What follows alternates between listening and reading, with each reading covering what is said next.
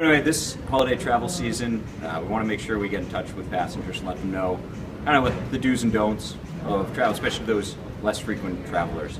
And the big difference this travel season compared with previous holiday travel seasons is that we've changed our screening procedures for electronics in carry-on luggage. So that now, previously you had to remove laptops from your carry-on luggage when you got to the checkpoint. That now includes all electronic devices larger than a smartphone. So when you get to the checkpoint, if you have e-readers or iPads, anything like that, you don't want to take those out and make sure they can go into a bin. If you have multiple devices, you're welcome to use multiple bins. If that's the case, if you have a laptop, e-reader, tablet, and all those things for a long trip. Put those in a bin. So my advice to passengers, if you're traveling with those, keep them in an outer pocket of your bag like this.